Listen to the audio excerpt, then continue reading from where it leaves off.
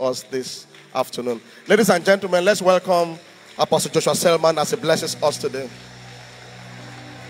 A true Apostle Joshua.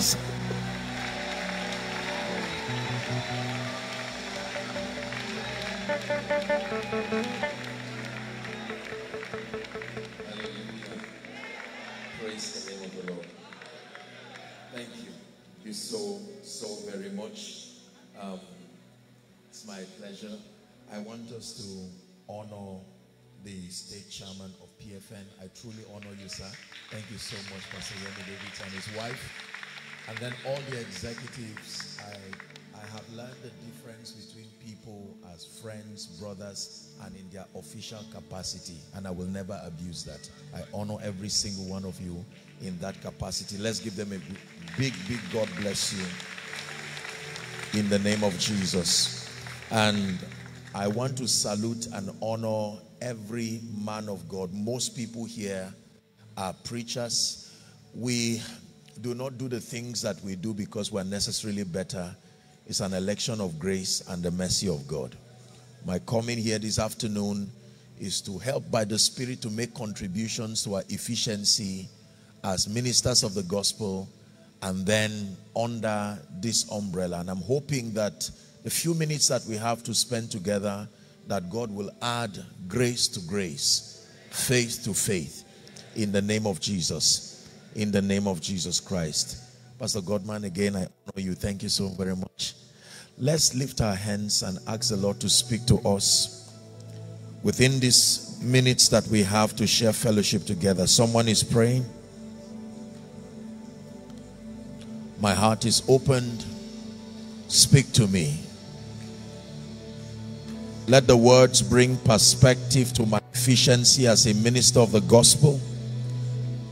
Let PFN go from glory to glory. In Jesus' mighty name we pray. Help us this afternoon, Spirit of the living God. Speak to us, cause us to understand, and that we make progress in life, destiny, and even in ministry. To you be all the glory, for in Jesus' name we pray. Please, you may be gloriously seated. Again, God bless you.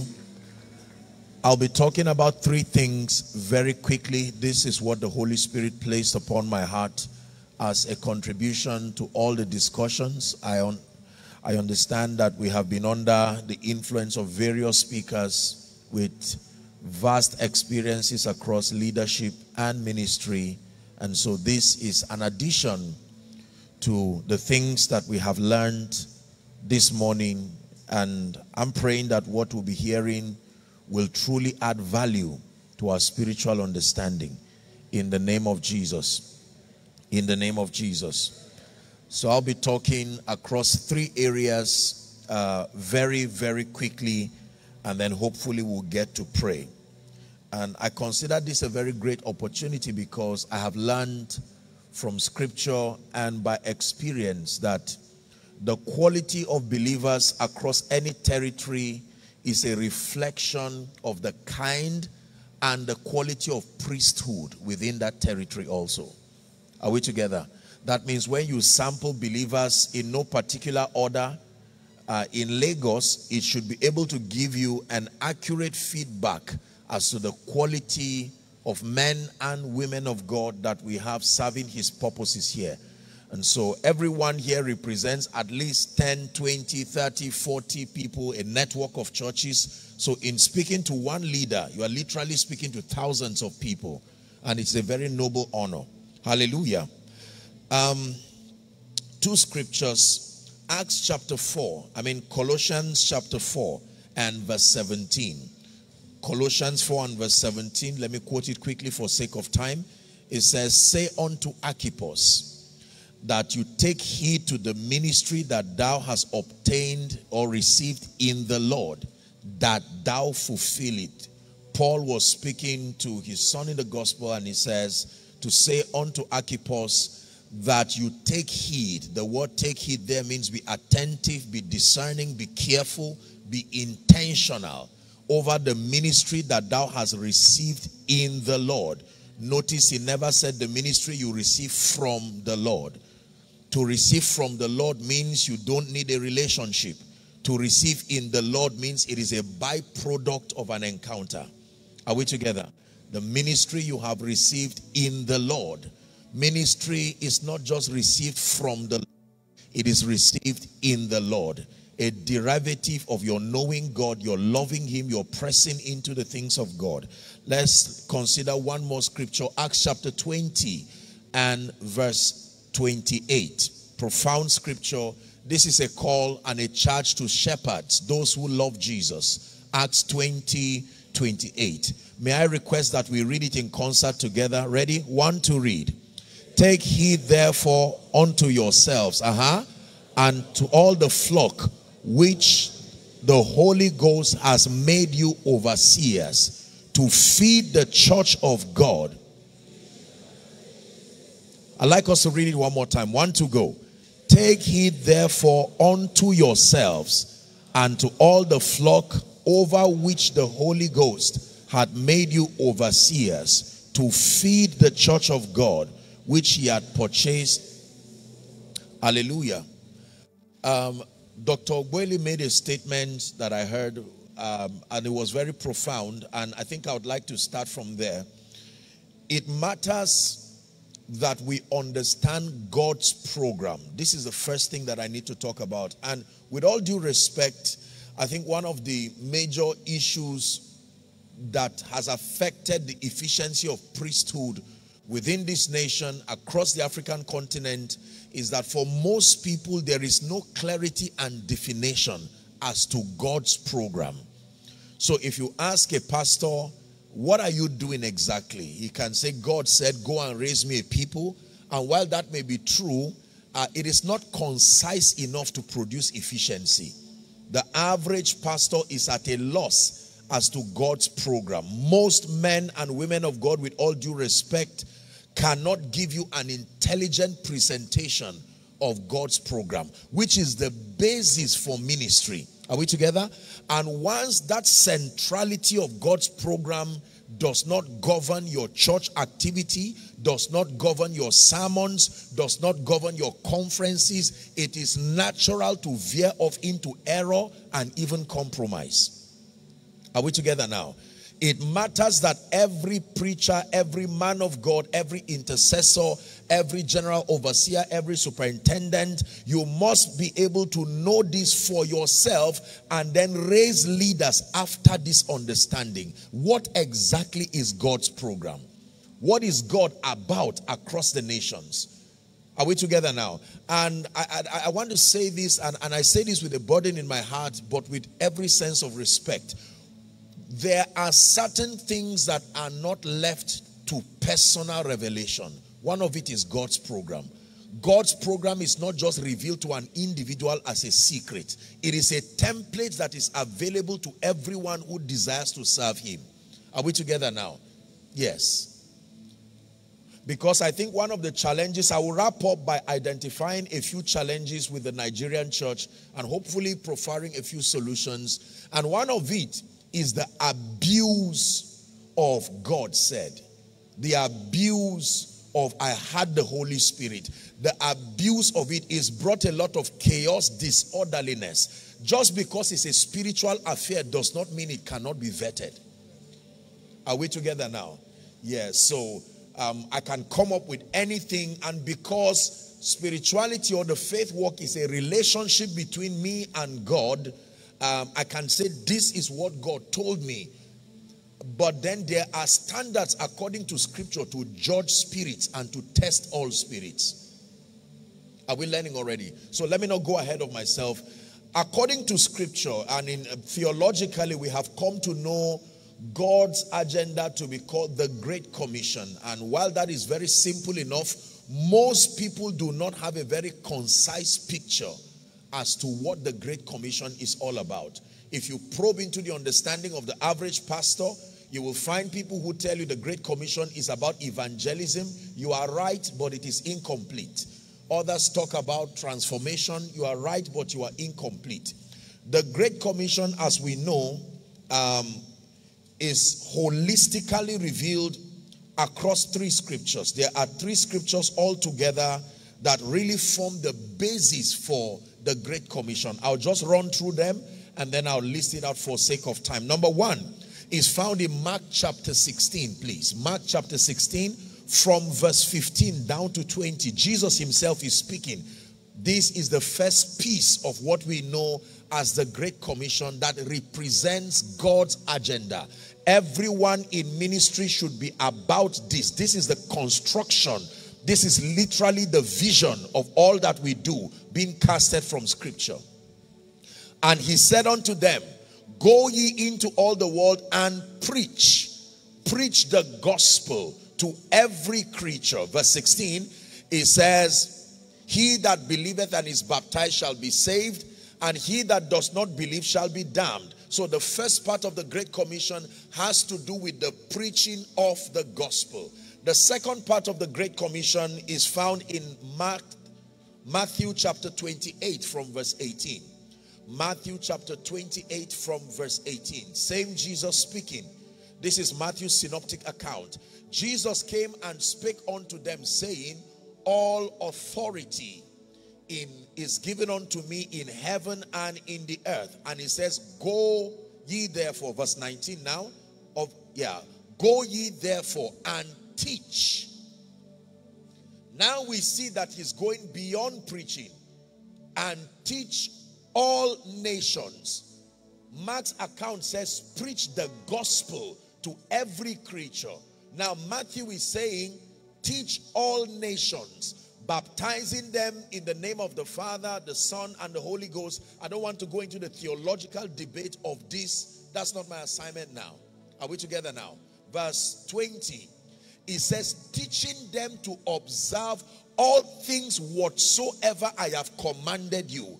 And while you are about this business, know that I am with you always unto the end of the world. Please say amen.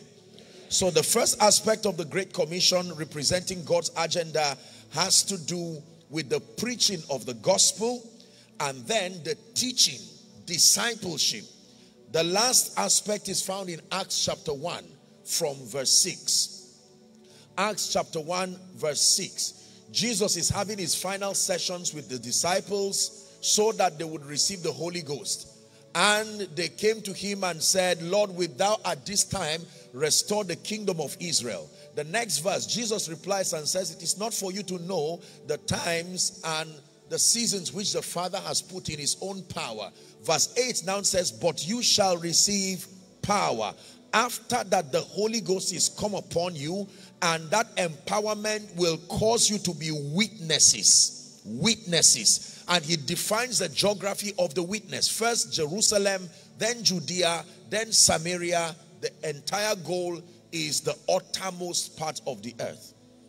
When you combine Mark 16, Matthew 28, and Acts chapter 1, it gives you the whole picture of what we call the Great Commission.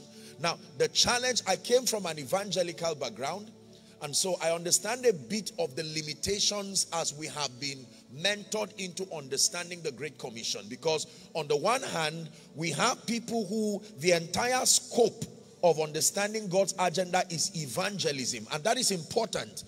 But like you will be learning, and I think Dr. Ogweli talked a bit about that, by the time you bring in the harvest and leave the harvest that way, there are consequences, even though you gathered the harvest. Are we together now? Yes. And then he talks about teaching, and then he talks about being witnesses. What is the Great Commission? I wrote here that the Great Commission is a mandate given by Jesus to then his disciples, but today to all believers. A mandate given by Jesus Christ. It was then to his disciples, but now to all believers, to reach the entire globe. Please listen. To reach the entire globe with the gospel of salvation, to bring nations to the knowledge of the truth through discipleship, and to consequently bring territorial and societal transformation. I will take that again. That the Great Commission, as given by Jesus, is a mandate to reach the entire globe with the gospel of salvation, to bring nations to the knowledge of the truth through discipleship, and to consequently bring territorial and societal transformation. Immediately you see that there are three aspects to the Great Commission. And every time you deviate from any one of these, you will corrupt the program. Number one, the first aspect of the Great Commission is world evangelization. World evangelization. World evangelization. Reaching the lost. The Bible says that God desires that all men be saved. All men be saved. All men be saved. All men be saved. World evangelization. Statistically, there are about 8.91 billion people upon the earth.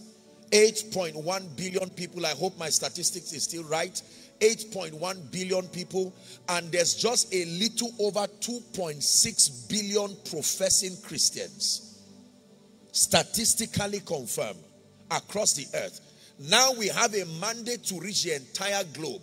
Ladies and gentlemen, it should challenge us that in spite of the churches, the crusades, the conventions, the programs, the advantage of internet, intellectual privileges that we have not been able to cover even 30% or 20 or 40% of it. And yet we believe that we're in the end times. We believe that we are wrapping up the church age. Are we together? That means that we have not been doing a very effective job from a statistical standpoint. That if we have about 2.6 billion professing Christians, this includes everything from backsliders to those who just identify with the faith.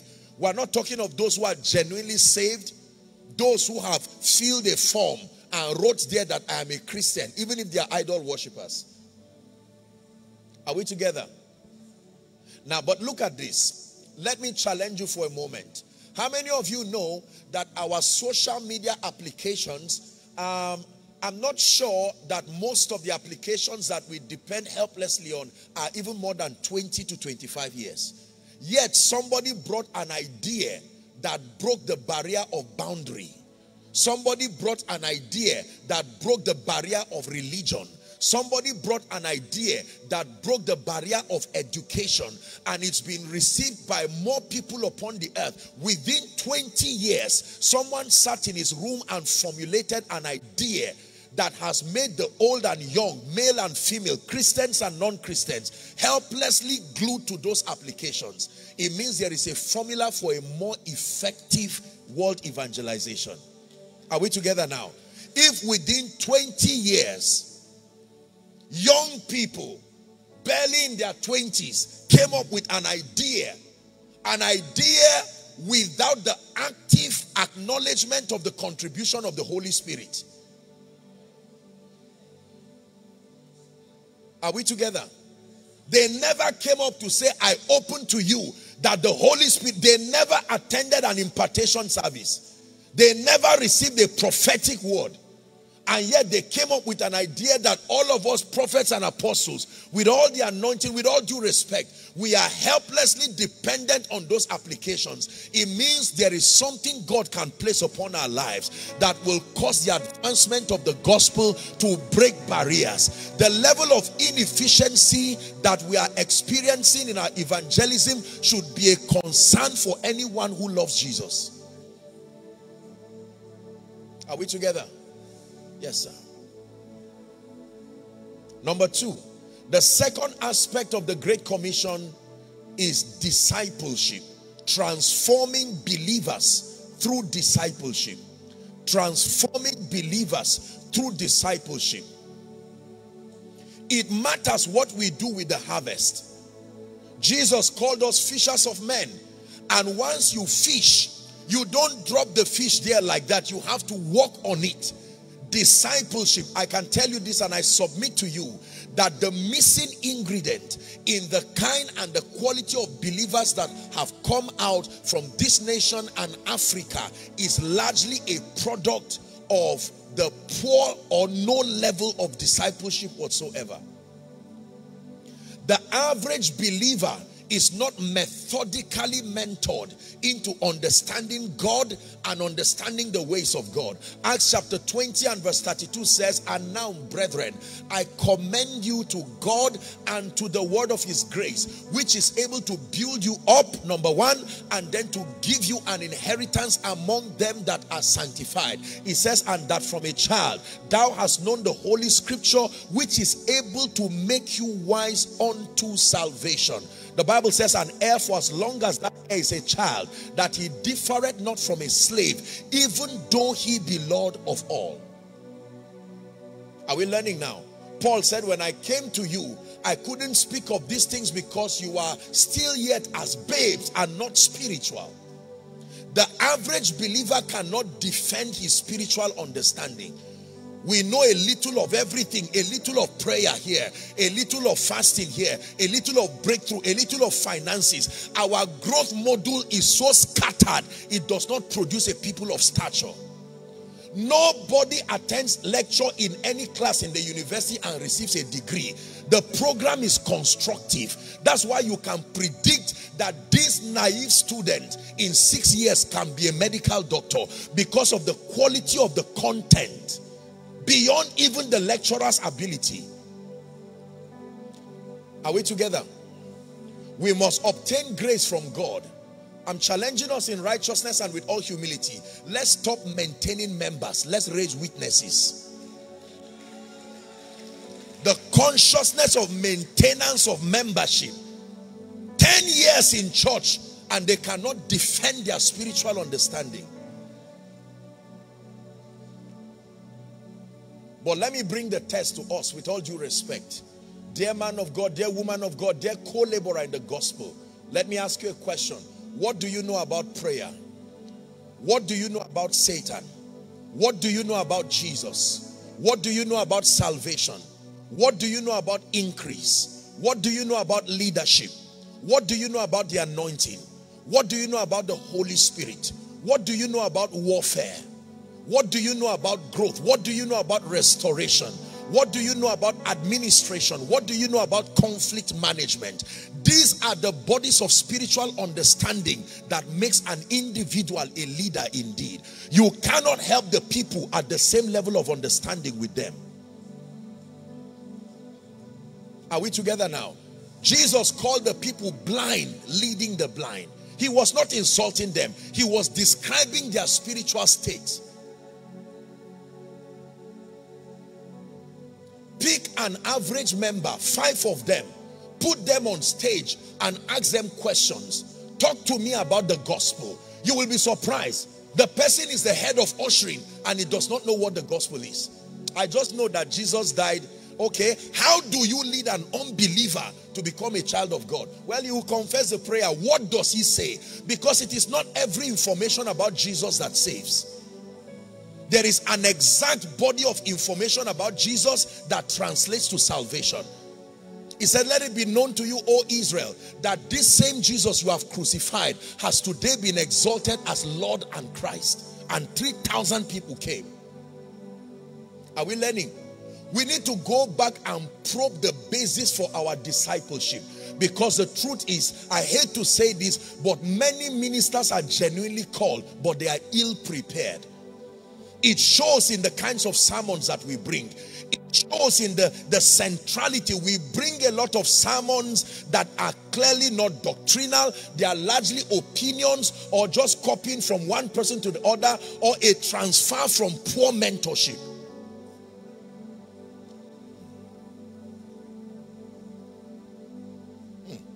Are we together? What do you know about prayer? What do you know about fasting? What do you know about oil? What do you know about mantles? What do you know about Satan and demons? With all due respect, and I say this with every humility, sense of humility, if I call any man of God here in no particular order and give you the mic, I say, take 5 minutes out of my time. Teach us, how do we take over territories? We all want growth, but what is the formula? Because Jesus said the church is built. There must be a formula. No architect begins to build without a formula. What is the master plan? We are called master builders, and God wants us to be wise master builders. Another question. Can you tell me the kind of believer you are producing from your teaching every day? If you don't have the picture, something is wrong. A lecturer already has a picture of the kind of student he's producing. From the first day of the lecture, he can assure the people that in 5 years, an architect is coming out of this lecture. Can you define the kind of believer that our Sunday sermons, our conferences, what kind of believer is in the mind of your spirit? Discipleship. The key to effective discipleship is to understand doctrine. The word doctrine comes from the Latin word doctrina. It means a body of truth that turns a disciple to become like his master. Doctrine. Doctrines are not opinions. The Bible says in Acts chapter 2 and verse 42, it says, and they continued steadfastly in the apostles' doctrine and in fellowship and in the breaking of bread and in prayer. That was the apostolic model that was given to them. Is God helping us? Every man of God who loves Jesus and loves his program must go back, and I'm saying this, I'm just speaking apostolically to the body of Christ. We need to re-examine our spiritual understanding, because that is where our sermons come from. There are sermons that don't profit the spiritual lives of the people nor build them to become effective witnesses. So here is the progression. Everybody starts as an unbeliever. In iniquity did my mother conceive me. Everybody. Nobody inherits salvation from the womb. Are we together? So the journey is that you start as an unbeliever. Please watch this. And then by acknowledging the substitutionary sacrifice of Christ, translating to eternal life, you get to the next level. You are a believer. And when you become a believer, there are 3 stages. There is a babe, one who is just saved, an infant, but void of spiritual understanding. The moment you get transformed, God introduces you to 3 ministries to continue the journey to your maturity. Number 1 is the ministry of the Holy Spirit. Number 2 is the ministry of the Word. Number 3 is the ministry of the teaching priest. Anybody who lacks an encounter with these 3 ministries will have a deformity in his spiritual growth. That is the order. That means the moment an individual gets saved, it's important he understands that there are 3 ministries about to be introduced to his life, and he must embrace all of them. Number 1, I repeat, the ministry of the Holy Spirit. Number 2, the ministry of the Word, the Logos of God, a compendium of the thoughts of God. And then number 3, the ministry of a teaching priest. Jeremiah 3:15. And I will give you pastors or shepherds according to my heart, and they will feed you with knowledge, they will feed you with understanding.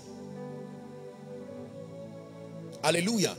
When this gentleman, whoever he is now, as a babe, encounters these 3-fold ministries, they begin to journey him through the process of transformation. What is transformation? The name given to the process that makes you become like Christ in experience. It says, my little children, of whom I travail until now, until Christ be formed in you. When the believer becomes transformed, that is the second layer of the believer. The third layer is empowerment. A believer can be transformed and yet not empowered. Jesus himself mentored his disciples for 3.5 years. They were transformed, but they were not empowered. So he said, tarry ye in Jerusalem. Your issue is not an information deficiency. You do not have power to defend the things that you know. It is dangerous to only be transformed and not be empowered. You will say many things that are correct, but not be able to defend them. Many things. For instance, you will be knowledgeable enough to know that God heals, but you will never see healing. You will be knowledgeable to know that God empowers, that God lifts, but there is no performance.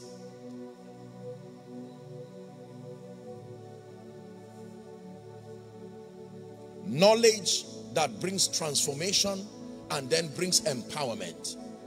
Now please hear me. The moment you encounter transformation and empowerment, you stop just being a believer, you become a witness. A witness is a believer who has gone through the school of transformation and gone through the school of empowerment. A witness is not somebody who starts ministry. You can start ministry and in the spirit you are not yet a witness. The trigger for being a witness is that you would have submitted yourself to transformation and submitted yourself to empowerment. This is the model that Jesus showed us. At age 12, he was at the temple learning the law, even though he was the word himself. But that did not release him to start ministry. The Bible tells us that he met John and he told John, John said, I am not even worthy to untie the latchet of your shoe. He said, suffer it to be so. It's an ordinance that scripture be fulfilled. And when he baptized John, the heavens opened and the Bible says the Holy Ghost descended upon him in the similitude of a dove, and there was a voice that said, this is my beloved son. The question is, what was he before? Amen. So the challenge most times in Nigeria is that most people are called, but they are not yet sent, and they go. There is a difference between being called and sent. You are not called to do ministry. You are called to Jesus. Then you are sent to the nations. You are called to Jesus. Your calling is not to a church. Your calling is to Jesus. The Bible says he selected the disciples to be with him, and then that he will send them. Something happens when you are with Jesus. It is from the residue of that encounter your sermons come out. It is from the residue of that encounter your impact comes out. Just because you are genuinely called does not mean you have been sent. Jesus called the disciples from day one of his ministry, but he only sent them when he resurrected. The trigger was the coming of the Holy Spirit. So we have a lot of zealous people who start ministry with joy and passion, genuinely called. After 1 month, they've exhausted everything they know to say. And it is dangerous, because when you have exhausted, do you know, Saturday nights are the most frustrating nights for most pastors, because they have to think, what in the world am I going to share? If it's righteousness, I've preached on it. Holiness, I've preached on it. Breakthrough, I've preached on it. Giving, I've preached on it. Deliverance, what else do I say? If you get into that state, it is proof that something has dried in your spirit. I'm being very honest with you. If you ever get to that state as a man of God, go for a retreat fast. It says, thou will show us a path of light. It is in your light that we see light. That you are so full of light, the days are not even enough, because there is so much. Are we together now? The last thing I'll say about discipleship, and then I'll pass that quickly. We're still talking on the Great Commission. Do you know, when it has to do with knowing the Lord, there is no end to your knowledge. You will keep learning him even in heaven. But when it has to do with building victorious people, the body of truth that turns an ordinary believer to a witness is finite. It's not infinite. The body of knowledge that actually makes the maturity of a believer is finite. Like a curriculum that turns a student to a graduate, you can exhaust it. The student's learning continues, but as far as that course of study is concerned, you can exhaust it. Something plus something plus something plus something equals a matured Christian. Building believers to maturity is not an infinite pursuit of knowledge and you are wondering. There is an exact body of knowledge. The Bible calls it marvelous light. The name given to the body that makes stature out of ordinary believers. It is my considered opinion, and I hope you don't find offense in it, that if any member is faithful in any church for 2 years under structured mentorship, and that person cannot attain unto a state of maturity, is either the man of God is wasting his time or the individual is not serious with his growth. Are we together now? Praise the name of the Lord. It doesn't take forever for the herbalists in our villages to train another person. They bring a naive person. The body of knowledge is exact. They will tell you this young boy will be a herbalist in 3 years. And you will watch the boy going every day and watching and watching. And after 3 years, they will now crown him the one who brings mayhem. But how come, with all due respect, we have people who have been saved before some children were born, and those children today are pastors and the people are not transformed? Nothing about their communication shows maturity. We need to go back to our pulpits and examine the content. The content is what produces victory or defeat. It matters what the people hear. Thankfully, as a continent and as a nation, we have people who are loyal and passionate to hear. They are so passionate, they don't care what they hear. They trust you enough to hear, and if what you are communicating is error, they are still grateful. One thing the Bible tells us about being a teacher is that you will be judged for having access to the ears and the minds of people. Is God speaking to us? So the Great Commission has, number 1, world evangelization. Number 2, discipleship. World evangelization is God's program for the world of sinners. God has a program for the world of sinners. It is called world evangelization. God has a program for the saints. It is called discipleship. Attaining maturity through discipleship. And then the third aspect I'll give you quickly is called territorial transformation. Matthew chapter 5 from verse 13 to 16. Jesus is teaching now, and he begins by saying, you are the salt of the earth. He says, but if the salt has lost its saltiness or its savor, he says, wherewith shall it be salted? It is good for nothing except to be thrown down and trampled at foot of men. Then he says in verse 14, you are the light of the world. He calls us a city that is set on a hill, which cannot be hidden. He says, neither do men light a candle and put it under a bushel, but they put it on a candlestick, and it gives light to everyone in the room. Verse 16 now says, let your light. The word let means permit. Do not restrain it. Let your light so shine before men that they may see. God wants men to see. That they may see your good deeds and glorify your Father. That means the way God gets glory is when the sons manifest good works. John chapter 15 and verse 8. Herein is our Father glorified, when you bear much fruit, so shall you be my disciples. John 15, 16. You have not chosen me, but I have chosen you and ordained you that you should go and bear much fruit, and that your fruit should remain. Territorial transformation. I was very touched as we heard the chairman bringing a lot of societal projects. Can I tell you, results are evangelists. Results, there are sermons only results can preach. And there is an audience that was designed to hear that sermon. If all we keep doing in church is falling under the anointing and rolling, let me assure you, society, we need to bring data-driven statistics that shows that the church is relevant. And the way you do that is by becoming light and salt.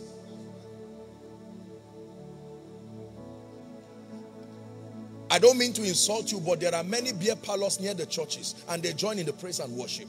While the praise and worship is going on, they are rejoicing and say, this drummer, it looks like they've changed a new drummer. No transformation within the territory. No transformation whatsoever. Are we together? Armed robbers lean on the back of the church while sermons are going, waiting for service to be over so they will steal. No transformation. I don't want to become a part of any movement that does not speak to the development of society. We must be very apostolic in our approach. We must sell God in a way that society will be ready to embrace him.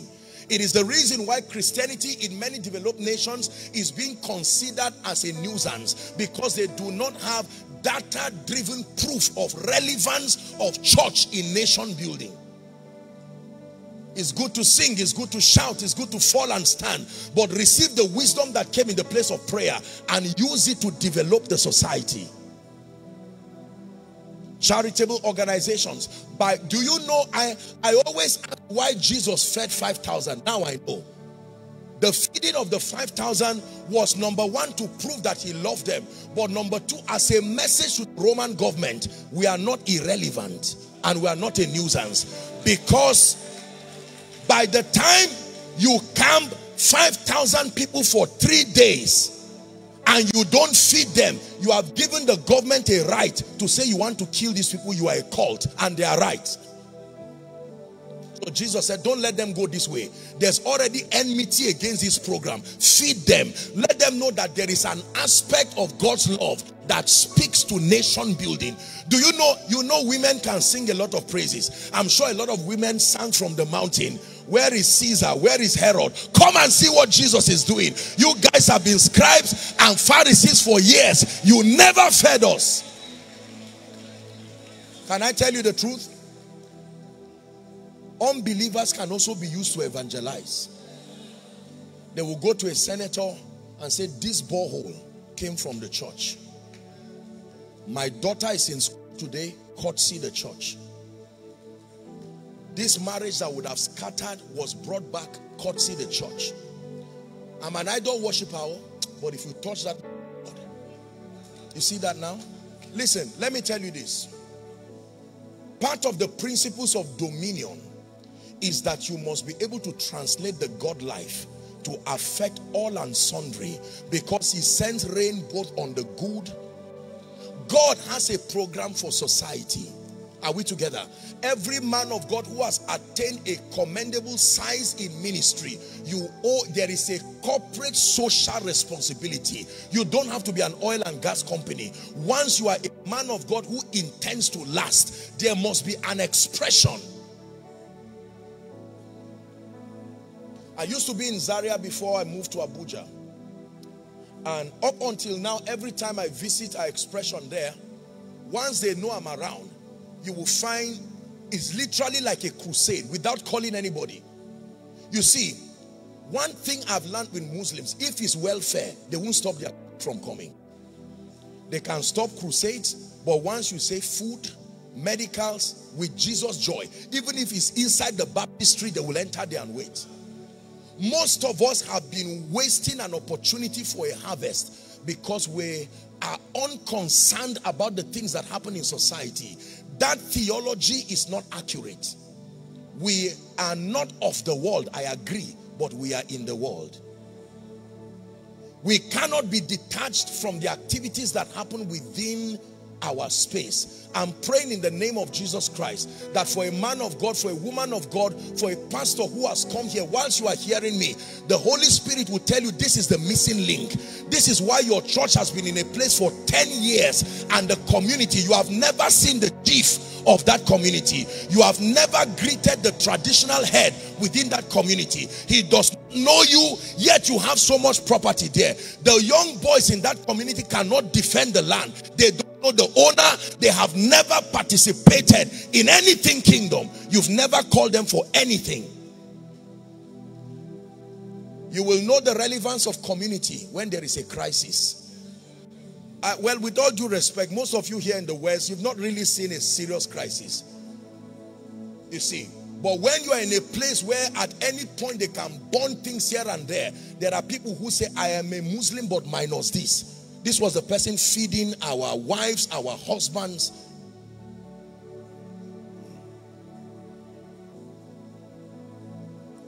Church is quiet. This is a pastor's conference. So I want to believe the Holy Spirit is speaking to our hearts. I love us all. It's because that's the way we'll translate it to improve our people. Are we together? So the Great Commission, I said 3 things. This is the first thing now. To understand God's program. That God's program, if it must be done well, it must capture within our experience and our mission statements and our church activities, evangelism.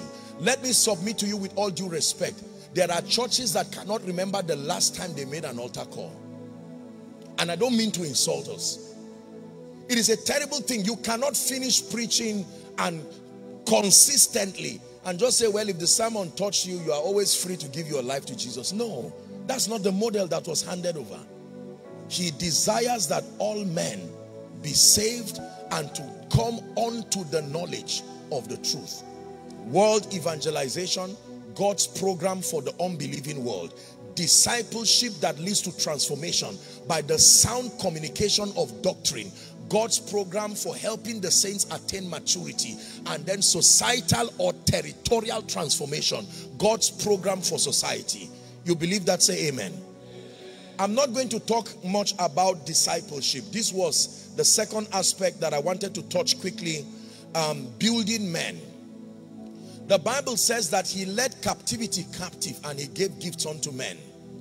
And that he gave those gifts, some apostles, some prophets, some pastors, evangelists, some pastors, some teachers. And the Bible says he gave that for the maturing, perfecting of the saints. That the saints will do the work of the ministry. Please look at me.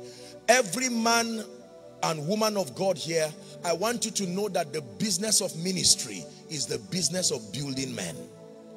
The business of ministry beyond physical buildings, beyond registering ministries and organizations in Corporate Affairs Commission. The ministry that we are called into is the ministry of building men. If you are not building men, if you build structures more than you build men, you are failing. If you build structures more than you build men, you are failing. No matter the ministry expansion, no matter the network of churches globally, the real index is the kind and the quality of men that you are building. Jesus said, I will build my church. He was speaking of these living stones, men. And there is a formula for building men. I'm praying again that God will grant us intelligence to come up with programs that build men. And you know that building men is across various, the way you build members is different from the way you build leaders. Are we together now? Yes. The Bible says strong meat belongs to them who by reason of use have learned to exercise their senses unto godliness. Let me tell you the truth. There are certain things you should not teach new believers. You will destroy them. An example, prosperity. The first sermon a young believer should hear is not prosperity. You teach a young believer a sermon on prosperity, you have destroyed him. He has not learned death to the flesh. He's not learned character. He's not learned how to live a surrendered life. And now you open him up to, you have only multiplied lust upon that person. You will destroy that believer. It is line upon line, precept upon precept, here a little, there a little. There must be a formula. We must go back and remodel our formula for building believers. There are things a believer must hear before he hears about money. There are things a believer must hear before he hears about influence. Every topic is not relevant at every level. Line upon line. Jesus being the chief cornerstone. Show us the ancient path.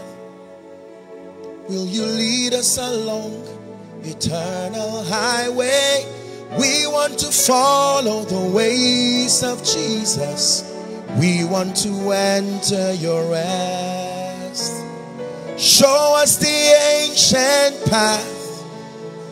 Will you lead us along eternal highway? We want to follow the footsteps of Jesus. We want to enter your rest. Let me tell you something God revealed to me. No amount of publicity will bring people more than God himself recommending them to a house he knows they will be trained.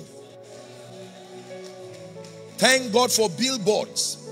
Thank God for Facebook. But there is a mystery that no technology can reproduce as far as bringing men. And the Lord added daily. Daily. If you are not willing to save sinners, it is a useless prayer to pray for increase to your church. I'm sorry, but it's the truth. If you are not willing to pay the price, let me tell you the truth. By God's grace, I respect everyone here, but I'm not sure there's anyone here who is up to 100 years. Men of God, this call is a call to sacrifice. Let's not allow this geo mentality deceive us.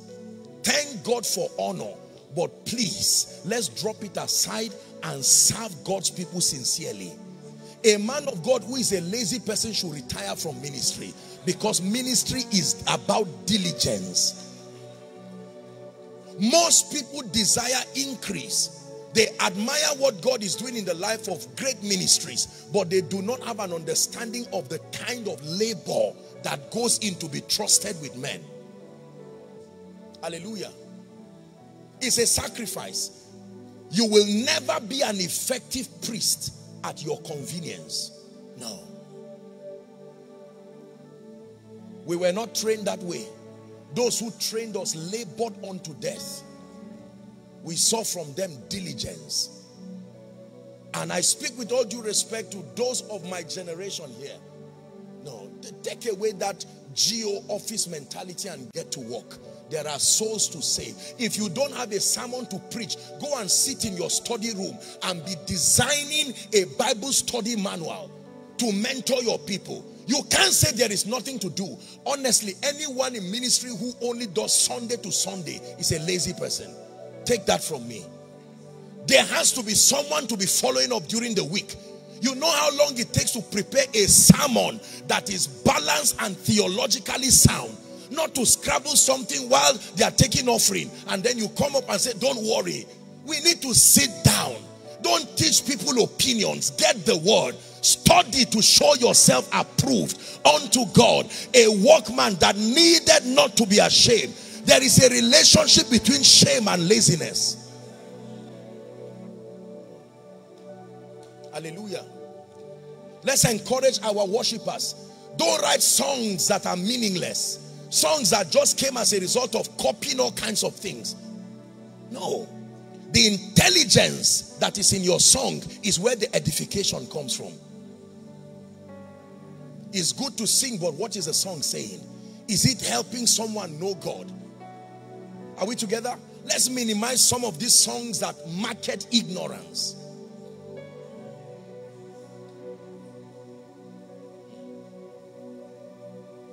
Praise the name of the Lord. Please, someone who has faith, say after me in Jesus' name. I receive grace to feed God's people. I receive grace to feed God's people. You're a man of God, please go back home and sit down. I don't condemn you. There are concordances. There are lexicons to buy. Are we together? There are manuals. People have already labored for you, for God's sake. Let's sit down and get truth and feed God's people. It is at this point that, with all due respect, I respect the Catholics and the Anglicans. The Pentecostals, thank God, we thank God for the ministry of the Holy Spirit. But you see, I was raised by the Anglican and there was no room for laziness. The structure, if anyone here has passed through the Anglican communion, no, you don't stand and preach opinions. The topic is already known, so you won't come and preach nonsense. With sufficient verses, well researched. Yes, sir. You would not even serve if you could not recite the Apostles' Creed. You see that?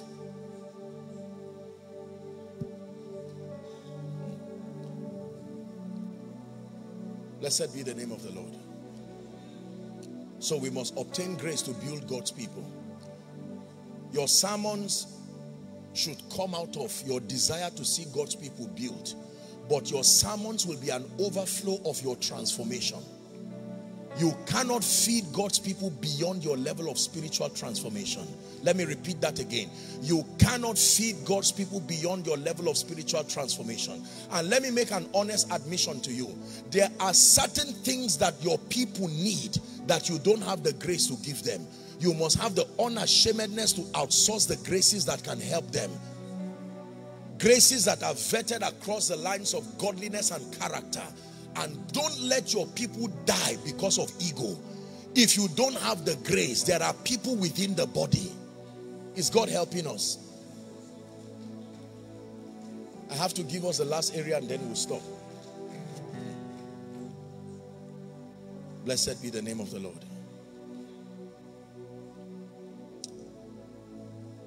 My final thought with us as a contribution to this conference is I want to identify a few issues within the body of Christ that I believe as a recommendation that God is going to help us. Part of my call and my mandate is to help bring love, unity, and balance within the body. You never find me insulting people, tearing down people, tearing down another person's ministry. That is not, it has never worked. It won't work. Hallelujah. But the church of the Lord Jesus Christ from its inception has never been without challenges. Please, I want you to listen carefully. Having challenges across the body is not necessarily a proof of backsliding. In most cases, it's not even a demonic issue. It's just the reality that comes with the human nature. And if you understand leadership, you know that conflict and everything around it is part of growth. When the church began to grow, there were issues. Is that not so in your Bible? There were issues. You find that in Acts chapter 6. The first issue we see that the church had to deal with was welfare issue. Some people felt like they were being neglected in the daily sharing. And the report, it first started as a rumor. And then it got to the apostles. And the apostles said, no, we have a mandate and we have a jurisdiction to stay in. And this is a lesson for someone. The more growth comes, the easier for you to move away from the ministry and get into administrative duties. And administrative duties are wonderful, but if you do not outsource systems that keep you focused, you will stop being a man of God and become an excellent administrator. There are people, the worst thing that happened to you is that you grew in ministry. That in itself seemed like an attack, because you left the ministry of the word and prayer and got to serving tables. Tables should be served, but he said, no, select some among yourself, but we will give ourselves continually, Acts chapter 6 and verse 4, to prayer and the ministry of the word. And how many of you know that among those who were selected to serve tables, other people rose up from there, including the person that the Bible identifies as an evangelist? They were ordained to serve tables, but eventually at least two of them became mighty men. Philip was one of them. Stephen was another. Hallelujah. But let's talk about two things or three things as I wrap up. There are many challenges in the body of Christ, and there's almost no end if we have to dissect them one by one, because most of those challenges are subjective.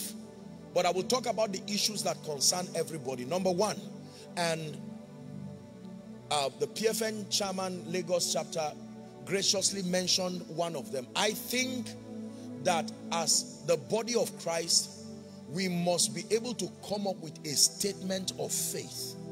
At what point are you called a Christian? What are the parameters that define a Nigerian Christian? If we do not answer this question with all due respect, in the next 5-10 years, they will ship in a lot of things into this nation that will pollute the authenticity of the faith life. Once there is no definition, anything is permissible. There must be a statement of faith. What do I have to believe to be a Christian? I feel very sad, and I think the PFN chairman also mentioned this about Dr. Otabil, bringing that as an observation. Because the faith walk is largely personal, and because of the person of the Holy Spirit and the unique expression of the way he trains us, we will have different templates as far as our walk with God is concerned, and that is all right. But the danger there is that if it is not balanced by the jurisdiction of the word, we can delve into anything in the name of the Spirit leads. So I can walk down right now and slap Pastor Godman and say it was an instruction the Holy Ghost gave me. Are we together? I'm not being sarcastic. Now, it is difficult to say I'm wrong. Because one, you are not the Holy Ghost. Two, you are not me. And it's a spiritual thing. But later, after 5 years, I will find out it was a demon that spoke to me. And quietly repent. But while I'm doing that, I have mentored others across that error. So that slapping will now become a doctrine. Are we learning now? One of the ways error spreads is because it is spiritualized. Once error is spiritualized, it is difficult to tame it. Because the basis for taming it will look like you are being, what's the word now? Are we together now? No matter your walk with God, the template on how the Spirit of God works with people will always be consistent with the character of Scripture. We are not the first to receive all kinds of instructions. And I tell you, God can give sometimes very challenging instructions. Are we together now? As a man of God, God has given me instructions that cannot be a doctrine. Now, there are 3 layers of learning spiritually. Number 1 is called a historic learning, historic archaeological learning. The second kind of learning is called a doctrinal learning. The third kind is called personalized dealings, where because of your walk with God and the unique expression of God's grace, He will lead you through a pathway that is only for you. You are never supposed to replicate that unique dealing. If not, it will destroy another believer. I'll give you an instance. God may check my heart and see to it that if He gives me many houses and many cars, because of my level of alignment and submission, it may lead me into perdition.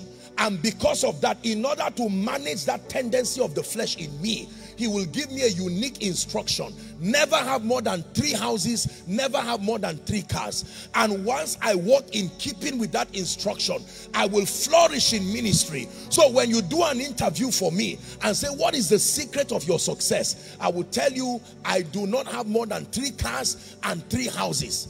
If you now mentor that personalized dealing, maybe your assignment requires 10 houses. You are in trouble already.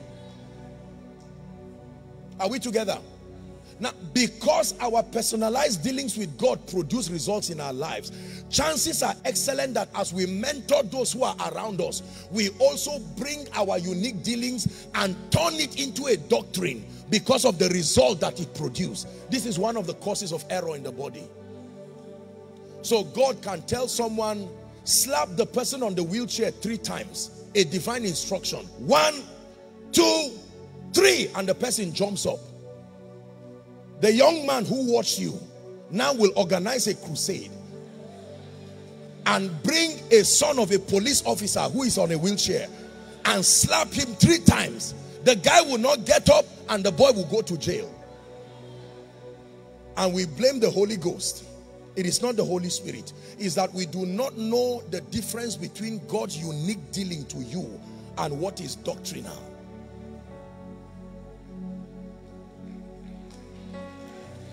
Hallelujah. Never build ministry out of personal visionary experiences. No matter how spectacular, you will be destroying the ministry. We're wrapping up. Are we together now? I've had, by the mercies of God, I am one who has been graced to live in the reality of angelic encounters, encounters of the Holy Spirit.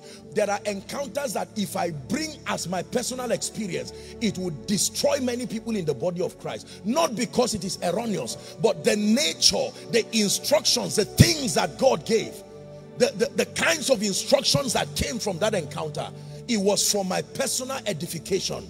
And it was not because it worked for me, does not mean I automatically turn it into a doctrine. And sometimes the error comes sincerely. It's just people telling you their story, how it worked for them. Not every story is a testimony. There are some you keep to yourself.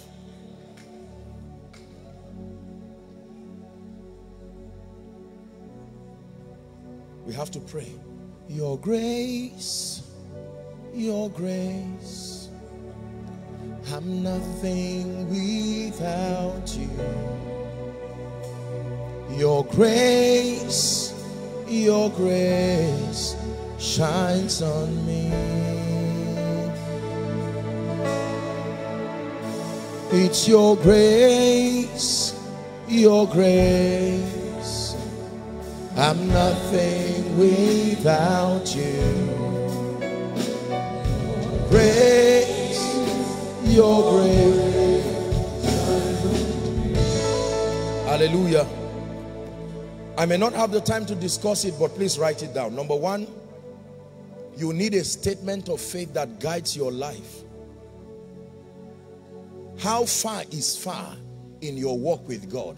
How far is far as far as the church you are leading is concerned? All things are lawful, but not all things are expedient. By the mercies of God, I have the privilege of preaching across several places, several denominations, and as a principle, I learn to adapt to whatever is the modus operandi of any church that I find. But I have my personal convictions. I don't preach everywhere because I agree with everything there. I have my reservations. However, it is not enough reason for differences. But as far as mentoring and building those under your care concerned, you have to define what being a spiritual person is. Define the parameters for true spirituality. Number two, the second challenge that I wish I had the time to talk about was the fact that many people are in ministry who have been wounded and did not stay to be healed, and they got into ministry. As simple as this sounds, it is dangerous to carry the mantle of priesthood when you are not healed. A scar is proof that a wound was once there but is now healed. And if that scar is not, if that wound is not healed, God does not send you. Most of the envy, the jealousy, the backbiting, and lots of things that you see happening across the body of Christ, the root of it is that people have pains that came from their background that they did not stay with the spirit to be healed from. Then they spiritualize that pain. Are we together now? Growing up in life and ministry, I really did not know that emotional wounds were real. I just focused on physical wounds. But now, as God has helped me to grow, I have seen that emotional wounds can be like diabetes. It can stay there for years. There are people carrying all kinds of pain. Their anger is what sent them to go and pray and fast. The search for the anointing was not to bless people. It was from a standpoint of competition. Let me tell you this. Only wounded people wound others. When you are healed, you don't wound others. When you rejoice over the pain of another man, another person's ministry, when you are happy when you see people going down, no matter how you spiritualize it, it is because there is an injury. Psychologists are wise enough, and most of us have churches full of intelligent people. They can look at you as a pastor and know that this sermon is not the Holy Spirit. This sermon came from your background. It came from your pain. You are trying to manage your frustrations.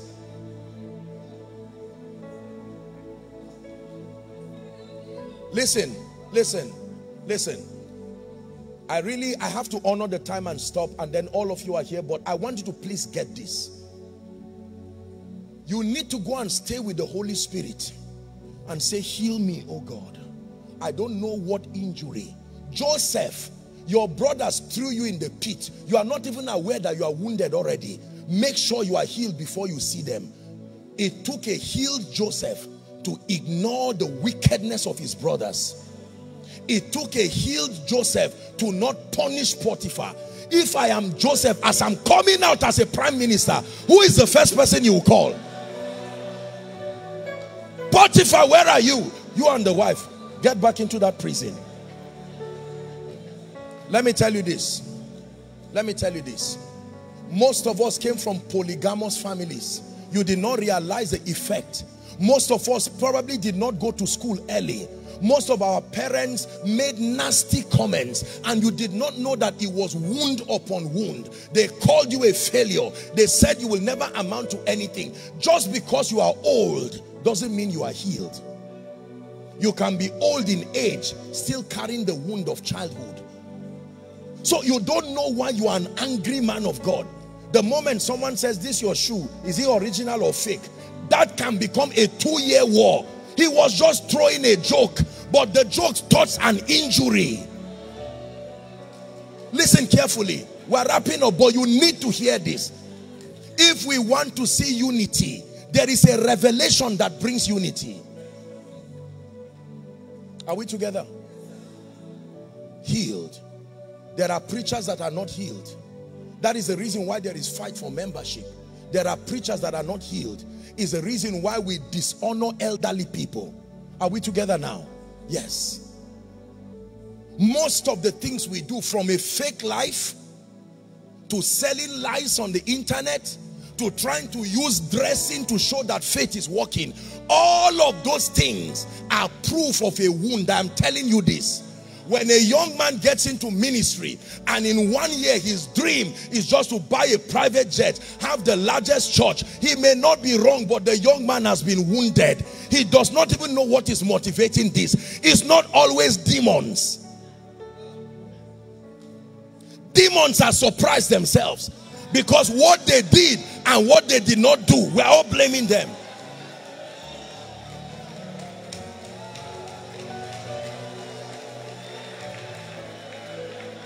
We are going to pray. Oh, you've been patient.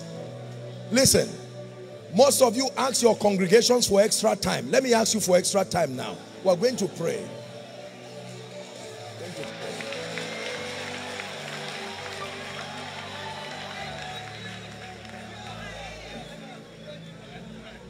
Listen to me. Please hear me. What do you think will become of a general overseer's wife who was wounded by her stepmother, called a bad lady, a prostitute, called whatever? Now she's married a man of God. She's in a church. Most likely, she will look at every other woman's dressing. She's not a bad woman. She's only a wounded woman. Who is this woman always dressing rich? Mark her for me. All these useless wars in church. I am telling you, the cure is not just reconciliation. The cure is healing.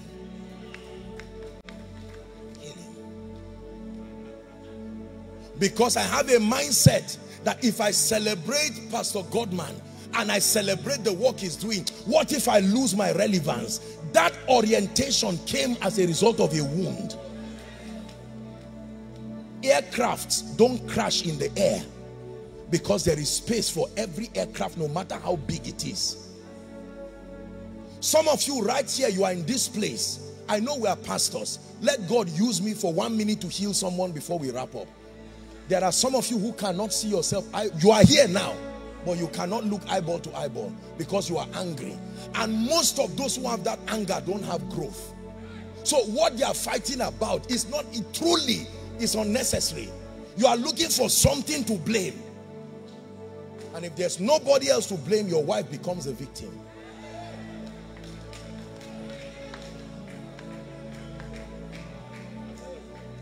Listen to me. Men of God, we have lost valuable people in our churches because we've not been able to tame our anger, tame our jealousy. Some of you are jealous even with your children and your sons and daughters. People you raise, you still fight them. It's not because you want them to fail. It's because you want to succeed alone. And that succeeding alone came because you did not take first position. You watch awards given to people and there is still the craving of a primary school child crying within an individual, still wanting to be celebrated alone. Let me teach you something. Let's do a little consultancy. This is not a man of God now. The highest psychological need of any man, including you looking at me, is the need to feel loved, the need to feel valued, and the need to feel appreciated. Say after me, loved, say valued, say appreciated. One more time, say loved, valued, appreciated. Anybody, including your spouse, who violates that law becomes your enemy.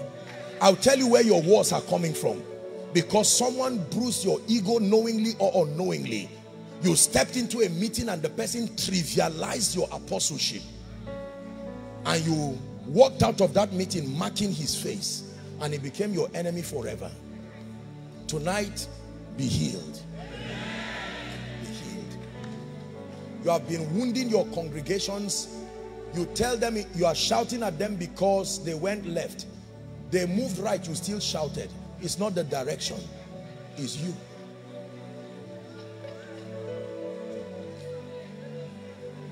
PFN, I'm sorry, oh, you invited me. I'm sorry.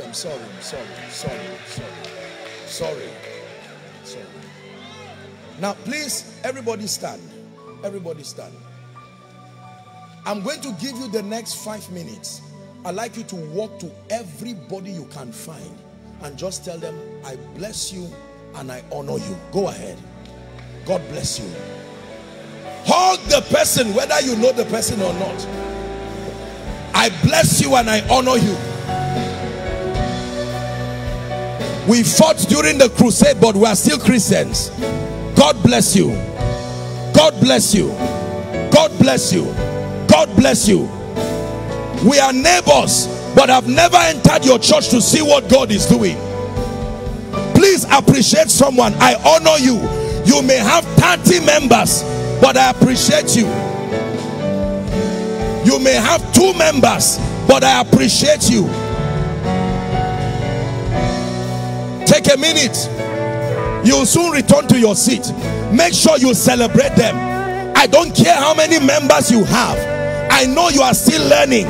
We may not be at the same level of grace, but just for you to know that we are stronger together, stronger together, stronger together, stronger together.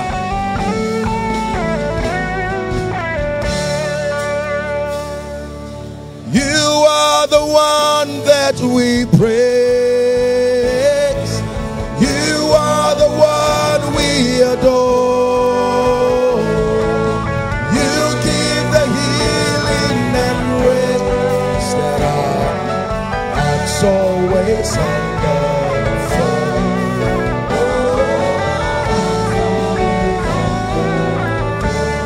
for. Please return back to your seats rejoicing. We're out of time. Return back to your seat. We're about to pray. Return back to your seat. I know you are a prophet. I respect you as a prophet. I know you are an apostle. I respect you as an apostle. I don't downplay your stay. Listen, let me tell you this. When you derive joy in demeaning the relevance of another man of God, it does not make you great. Fathers, please, we're wrapping up. We're wrapping up. Let me have your attention, please. God wants to tell us something serious now. Listen, please. Fathers, you are greatly honored, but respect the sons. They have an advantage of time and can learn experience from you. Every father has shown us what he can become, but we do not yet know what the sons will become. Eli, you played a role in the life of Samuel, but don't demean that young boy. That is the prophet who will ordain Saul. That is the prophet who will ordain David. Sons, respect fathers. It doesn't matter what they preach. It doesn't matter how many times you travel to the spirit and come back. You are still a son. If a baby takes 10 tins of breast milk, the baby does not become an adult. The baby becomes a healthy baby. Hallelujah. Let me speak especially to younger people in ministry. Don't follow this blind and foolish campaign of pointing fingers against fathers. Can I tell you, the more I grow in ministry, the more I'm silent. When you see fathers quiet, find out why. Young people have zeal without wisdom. When a father says and keeps quiet, keep quiet as a young man too. You will be wiser. Are we together? Contemporaries, let's respect ourselves. Now, if you find somebody's ministry, people are not idiots. They know truth when they see it. And the moment you begin to fight people, you show your insecurity. It comes on display. Because those who are helped by God walk ever conscious of his mercy over their lives. So, I will end my session by saying this. Apostle John, speaking by the Spirit, he wrote to 3 groups of people. I write to you, fathers. I write to you, young men. I write to you, children. No matter the category of age and experience in ministry, there is something written to you. A letter from God. What God is telling the fathers is not what he's telling the young men. No. The fathers have wisdom and experience. The young men have strength. The children have malleability of heart. You can make them become anything. Hold hands with someone. We're about to wrap up.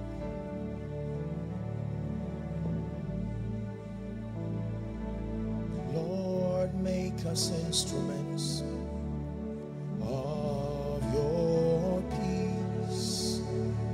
Where there is hatred, let your love increase. Lord, make us instruments of your peace. Walls of pride and prejudice shall cease when we are your instrument. Please look at me, man of God. If your principles and practices are wrong, I don't condemn you, but change.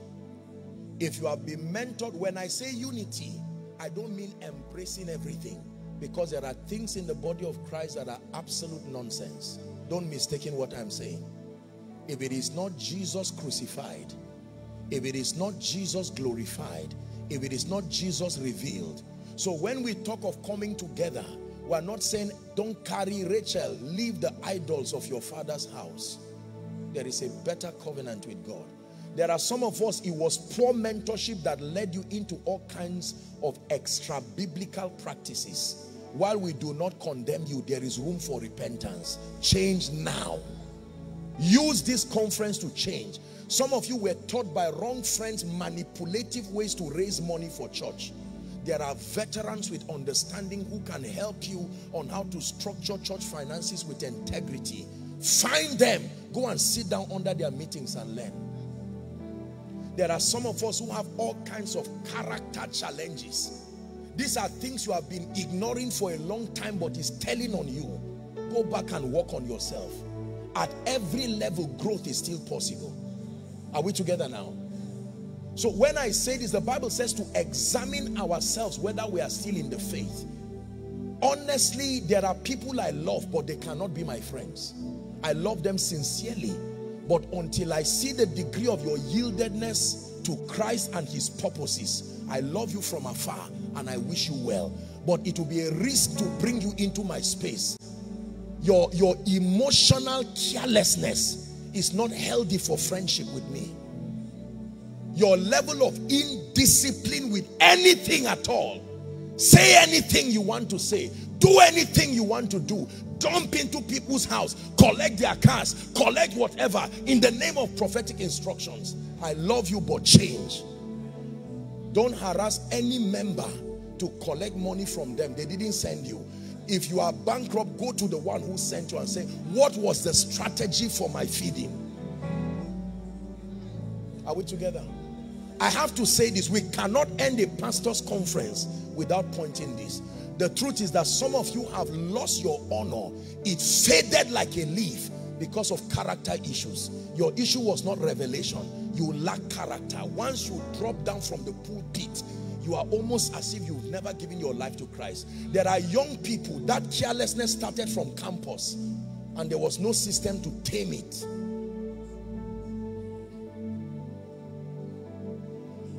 And some of us are learning all kinds of rubbish.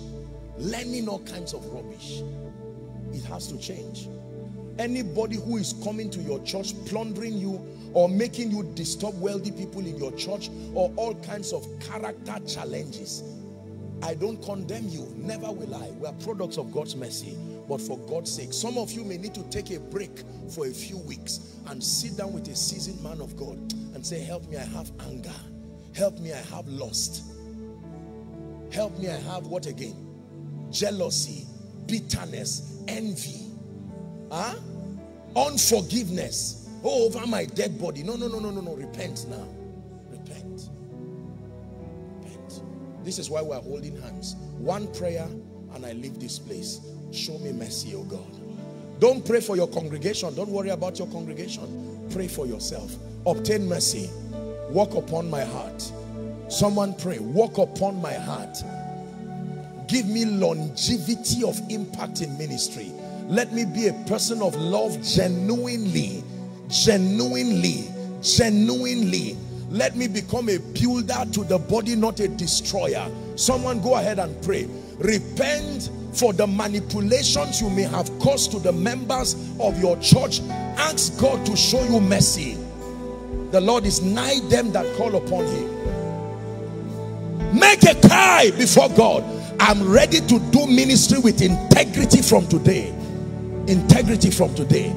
Given to prayer, given to the study of the word, given to laboring to build God's people. Go ahead and pray. Let it be from the depth of your heart.